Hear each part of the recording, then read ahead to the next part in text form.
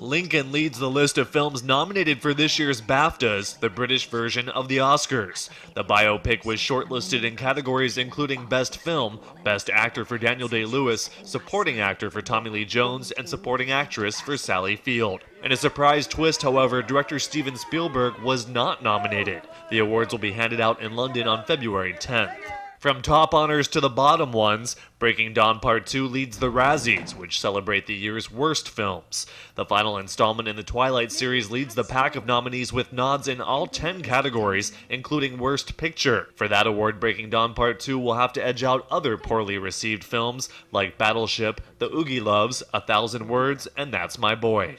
Oprah has secured an interview with Lance Armstrong. It's being pegged as a tell-all conversation, his first since being banned from cycling for life following charges for doping. The interview will be broadcast on Oprah's channel OWN on January 17th. Finally, Beyoncé will again perform for U.S. President Barack Obama, this time at his swearing-in ceremony on January 21st. Beyoncé will sing the Star-Spangled Banner. Others scheduled to perform include James Taylor and Kelly Clarkson.